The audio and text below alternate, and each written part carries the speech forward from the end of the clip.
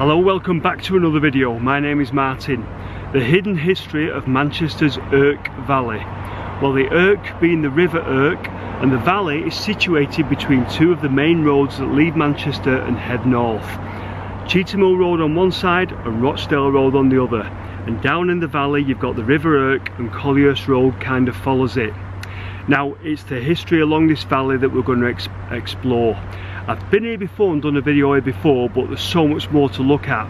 So let's take a look at the map of where we are in Manchester, and I'll show you the places we're going to investigate and explore. Okay, so there's the area that we're going to be looking at on Google Maps. Now, this area is just to the north of Manchester city centre. You'll see I've put Cheetham Hill Road in there for you on the left hand side, and you'll see the white line, which is Rochdale Road, and basically we're exploring that valley there. You'll see where it says Collyhurst Road, and you'll see the little blue line of the River Irk. So Collyhurst Road and the River Irk are down in the bottom of the Irk Valley, and all those circles are the areas of interest that we're going to investigate. So I know this area quite well, so you'll have to forgive me. It's an area that I'm very interested in. Okay, so this is location number one, and where those cars are parked down there, that's Aspin Lane, and you'll see just there they're doing an archeological dig. Now, that used to be a car park, well, till very recently, but before that there used to be slum housing on there. And they're digging up now and exposing all the foundations and all the cellars of the slum housing. We'll go over and have a closer look in a moment. But they're digging it up, and they're doing all the research at the minute, because it's going to eventually be, guess what, you guessed it, apartments. Anyway, I'll show you, I'll give you a bit of a closer look. Now, I did ask the man, I said, when were these houses built, do you think, this slum housing built? And he gave me a figure. I'm surprised he couldn't be more specific, but he said to me 1820, 1850, early part of the 19th century, he said, basically. Now, not sure when they were demolished, but if you look on the map, you can see that they're still there in about 1900, so must have been the early 1900s when they got demolished. But we'll take a closer look, and you can see just what poor quality they were. Okay, so there's the area on the side-by-side maps. Okay, so first thing to point out is that Aspin Lane used to be called Ashley Lane. Right, I'm looking at the right-hand map, the modern-day map. You'll see the green area, St Michael's flags, and you'll see just to the left of that the car park area. Now look over to the left-hand map, the 1890 map, and you'll see that that car park area used to be little houses. There was dwellings there. Now you'll notice my little red arrow I've put there. That red arrow, I think, is pointing to a courtyard. Okay, so we'll come back to that in a moment. But that's just so you can see what we're looking at, and you can look at, compare it modern day with around about 1890. Okay, so what the lady pointed out to me, she was digging there, she said, look at that there, she said there's a doorway there that's been bricked up for some reason. But look at this, walls that are literally one brick thick. Imagine that in winter. I wonder if they pulled them down, eh?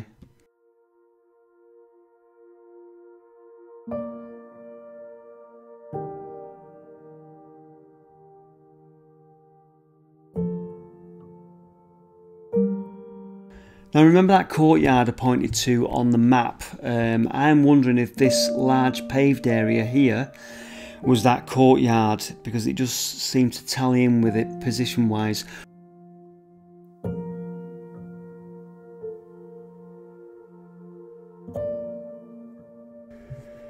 And there you go, look at that courtyard. That little gully there probably would have been the only form of drainage or sewerage when this little courtyard and the houses were built. And we look at it now and it looks quite clean and everything, but was it Marx and Engels that wrote about the condition of the working classes, and he had a lot to say about these poorly built houses and these areas, and this is one of the things he said about this sort of housing. Ill-fitting windows and doors and a state of filth everywhere, heaps of debris, refuse and offal, standing pools for gutters, and a stench which alone would make it impossible for a human being in any degree civilised to live in such a district. And he talks about, I think he uses the word effluvia to describe the filth and the stench and the absolute horror of these places when there were like hundreds of people living in these poorly built, cramped conditions. No wonder they died of such diseases. And just at the back of this area, of this dig, is a huge burial ground where the poor were buried. I think there's up to 40,000 poor people buried just in Angel Meadow Park. Now I'm going to be dead honest with you about that photo montage I just showed you there. I think that's probably from late 1800s, 1900s. I don't think those photos portray the absolute filth and the horror of these basement cellars. You know, there's talk of up to 15 to 30 people sleeping in a basement like that. They slept naked sometimes because otherwise they'd just get covered in bugs, bed bugs, men, women, children, disease, filth. So I don't think those photos show what it was actually like. They certainly show poverty, grinding poverty, but I think those photos only touch the tip of the iceberg of the horror of these places.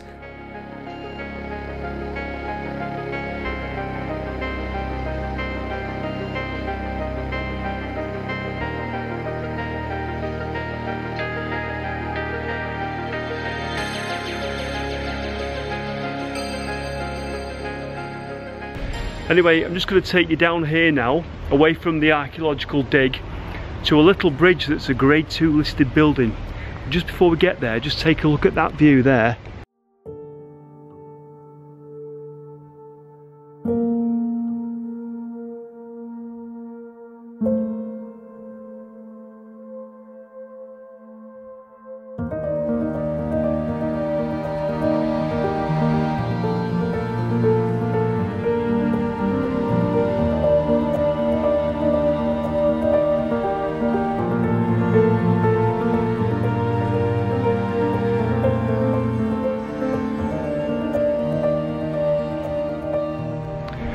Anyway, come and look at this bridge. It's very, very old. So this is Union Bridge, a little tiny bridge just over the River Irk. Now, it's Grade 2 listed, and it's the most unassuming bridge you'd ever sort of think of in your life. But it dates to about 1801, and I think that's why it's called Union Bridge, because 1801 it was the unification of Britain and Ireland, or the Irish Act or something like that, and I think that's why it's called Union Bridge. But yeah, they reckon early 19th, late 18th century. So yes, this most amazing bridge is 217 years old, spans the River Irk. It's just where Roger Street meets Collyhurst Road. People are still using it today, walking across it all the time. Notoriously difficult to film because of all the undergrowth and just where it's sort of tucked away. You can't get to it. Almost put my waders on. But bowled away when I found out about this bridge. Here's a picture of it in 1920. Now it looks wider there, but nowadays it's more of a footpath, and there's an iron sort of fence sort of chopping the footpath in half. The bridge is still that wide and it's still intact, but that's why it looks wider on that picture. So if you get down there to Collyhurst Road and you check it out, go down in winter when the undergrowth has gone back a little bit, and you might be able to get a good view of it. Could not believe the story of this bridge, could not believe it was so old. Amazing. Right, I've just stopped here on Collyhurst Road for a reason. What you do is, you get your phone out, you open your browser up, you type in Timepix UK, and you let it find your location. Now it doesn't always work, there might not always be a picture, but I know there's one here. Find your location and you can tap on where the pictures might be. Look what I found.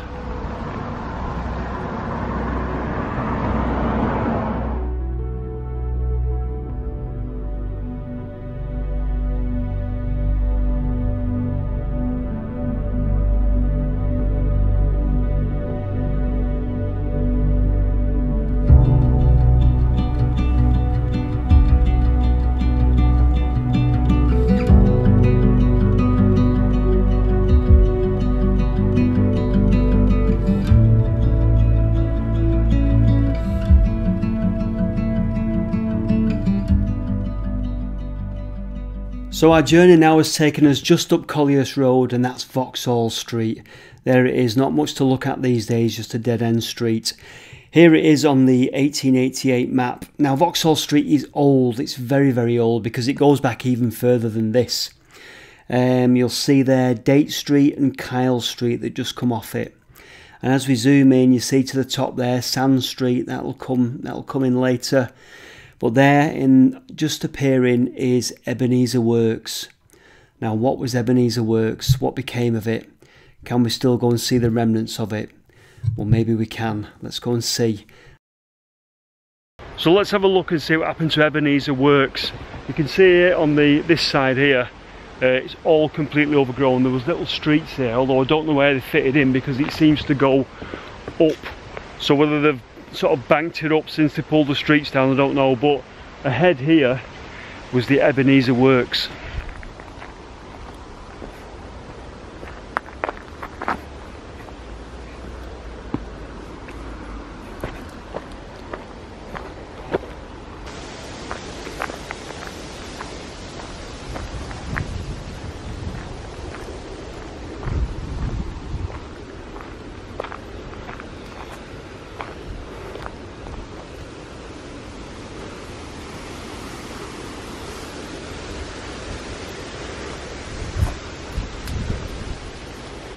So I decided to venture a little bit further in. This is wild, completely wild. I don't think anyone's been here for years. The walls of the perimeter, sort of walls of the factory, are still here, but I think there's probably only the birds and the foxes that live here now. Fascinated. I'd love to have a walk round the place fully, see if there's any remnants of anything, but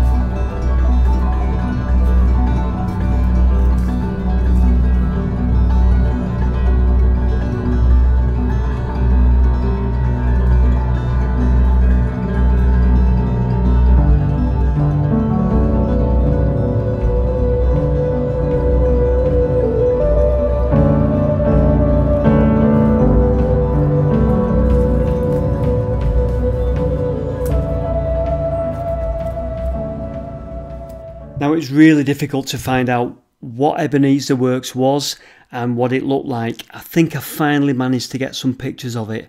Here they are, and you can see it looks quite a huge place.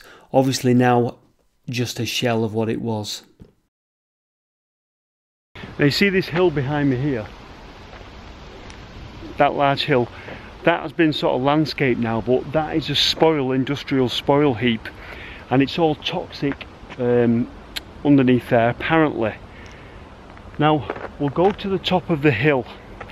I think there's a view of Manchester from up there, but if we go back to 1790 and we go up to the top of the hill here, 1790 to about 1850, we'd be going to Robert Tinker's Gardens, or later the Vauxhall Gardens, where we can promenade on the lawn, we can dance, and apparently we can take tea, if you'll allow me, and if you'd lead the way. Now this hill is known locally, or is known as the Improbable Hill, and like I say, it's a spoil hill, and it's toxic waste from the Industrial Revolution. So we're talking about the Vauxhall Gardens now, and we're talking late 1700s, early 1800s. So I would imagine at the time it wouldn't have been this hill, like I say. It would have been probably a gently sloping valley down to the River Irk. So when we get up here and I start showing you where the gardens were, I can't imagine they were on top of this actual precise hill. The landscape would have probably been slightly different. These are the things that keep me awake at night, thinking about the Improbable Hill.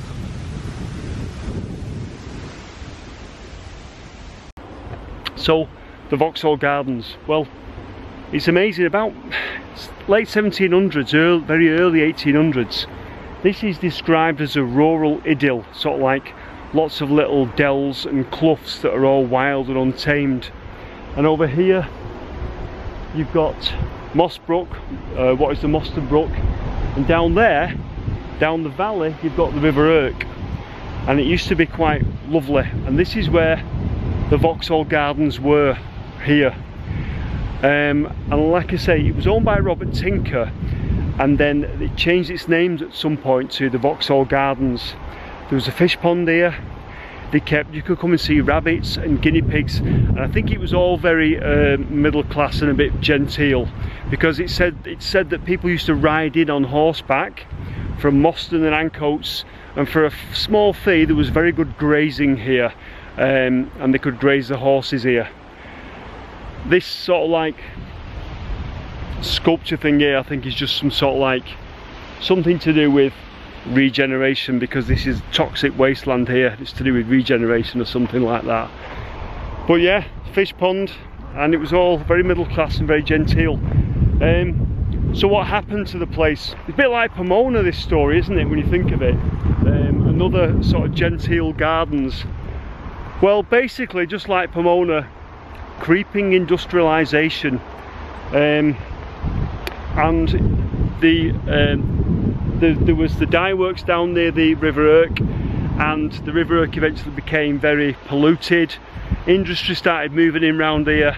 Just down the road you've got Angel Meadow, which became a hellhole of squalor and deprivation, and it was no longer really attractive, and I think the owner, Robert Tinker, eventually died. Now the soil under here, apparently, well, not now because it's toxic soil, but back then the soil was red sand apparently, and they boasted that they could grow wonderful plants, and it was very good for cucumbers because they grew a cucumber, and the cucumber was what was it, 7 foot 8 inches long, and they sent a sample of the plant that it grew from to the Prince Regent for him to have a look at. But anyway, this great soil that grew these wonderful cucumbers and plants was also very good in iron manufacturing. I think they used it for the moulds for iron, and eventually, like I say, creeping industrialisation, over here they became a sand sort of like quarry, and they started selling the sand like mad. So now your Vauxhall Gardens has got a sand quarry here where they're selling sand for iron manufacture. You've got the River Irk down there, which is now completely polluted, and you've got one of the biggest sort of like slums in Manchester that way. And there you go, and that was the demise of Vauxhall Gardens. Not the explosion that saw off Pomona, but poor old Vauxhall Gardens, eh? And there it is, 1849 map. That map is incredibly old, 1849. And I told you that Vauxhall Street was old, didn't I? Because there it is, still there, 1849. You've got Collyhurst Road there as well. And in the middle there, you've got Vauxhall Gardens, complete with its little fish pond. But look at what's happening. Top left-hand side, you've got the dye works by the River Irk. And it was that creeping industry that started to, well, cause the demise of Vauxhall Gardens. At the top there, you'll see red sand delf, and that was the very red sand that basically was good for the iron industry. People flogged it off, and it was sort of caused the demise, really, the industry and people flogging off the sand that caused the demise of Vauxhall Gardens. But that red sand, as we know, very good for growing cucumbers. Who'd have thought that the genteel classes that used to come to the Vauxhall Gardens would see it like this one day? I'm not showing you the best part of Manchester, but I'm showing you the real part. But yeah, I think these are due for demolition soon. Now this is Sand Street that you're looking at now from here. A bit different than it was back in the day. And there used to be terrace streets here behind me where these maisonettes are ready for pulling down. But it's Sand Street basically. And over there is that hill that is the toxic sort of dump hill. Now again, time picks. If you put this location in on time picks, or you come to this location, time picks will find you the pictures. Look at the sort of wasteland there. I'm going to show you a picture now.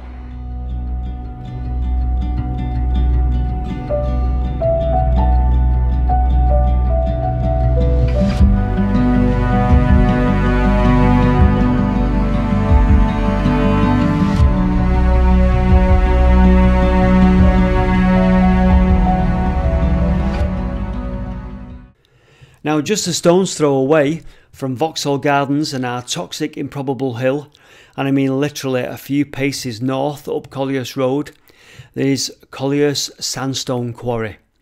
And you'll see at the top left there, you'll see Smedley Lane and Collyhurst Road split.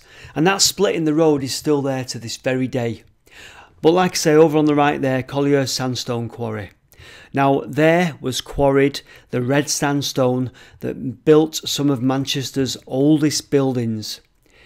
The quarry's long since gone, but let's go and take a look in the area.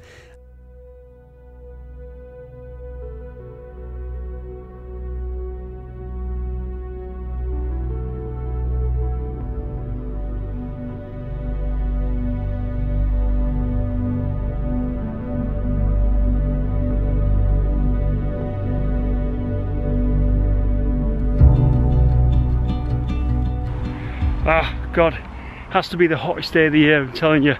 So this is Fitzgeorge Street, or was Fitzgeorge Street, and I have done a video here before. It was called Manchester Off the Beaten Track.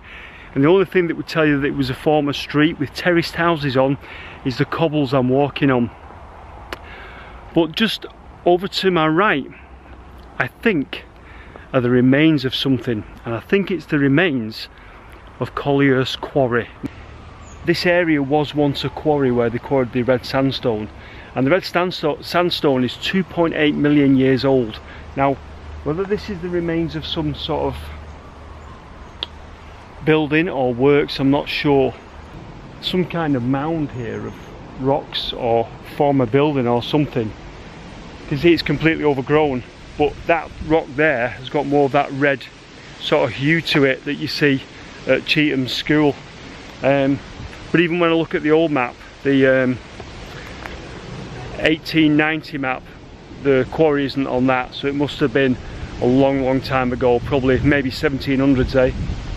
Now the stone they got from Collyhurst Quarry built some of the earliest buildings in Manchester. If you go in the cathedral, some of the red sandstone can be seen in there.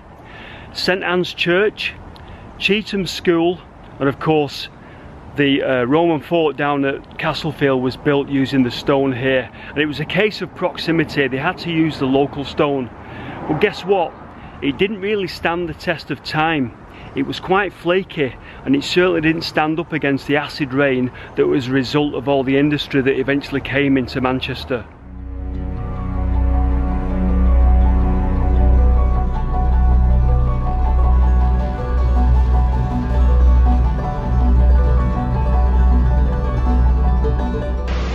bloody ow, ow, ow. I've just rolled back into nettles.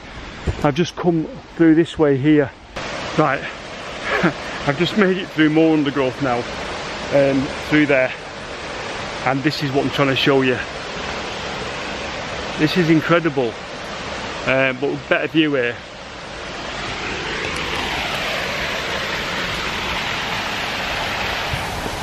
So I'd actually stumbled upon an incredible place. That is the Moss Brook, and it comes out of a tunnel there. I'm stood on the edge of a kind of ravine. It's unbelievably tucked away, and I didn't even know it was here. But all this brickwork you can see in the ravine is actually the remains of a former mill. Now the mill was called Bridge Mill. An incredible place. This place hasn't been touched for years. Let me show you some pictures of it and show you a map of what we're looking at now. So that's the area we've been exploring. Top of the map there is where the quarry was, Collyhurst Quarry. But coming into view now is Bridge Mill. Now that is built on top of that ravine. This is a picture of the mill from the main road, the main Rochdale Road, and at the back of that building it drops down into the ravine. It must have used the Moss Brook for water. There's what I think is a back view of the mill and a huge chimney that starts below street level.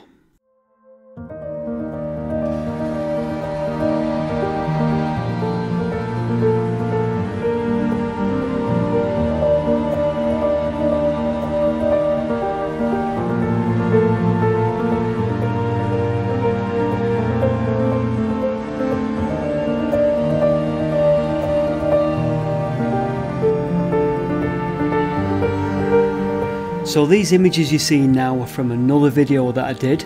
I actually went down there and I did a full explore of the area, and what a place it was quite incredible. So if you want to see this video that you're looking at now, I'll put the thumbnail up, and it's on my channel, but you can see all the remains of the mill and you can see a tunnel that we explored as well. It's this video here. Well, finally back to our 1849 map. And who'd have thought just outside the city centre there was a place called Little Horrocks and Great Horrocks, names that have long since disappeared. And as we move along here, as we're going along the Irk Valley along Collyhurst Road, a place called Travis Island and a mill there just to the side of the River Irk, long since gone, long since I think built over by the railways. Incredible, and so much more to look at. We didn't even look at Collyhurst Hall. Maybe one day we'll revisit the area, but for now we'll have to leave it here because the video is just going to go on and on. So thanks for watching. I'll leave you with some images. Take care, and I'll just see you in the next video.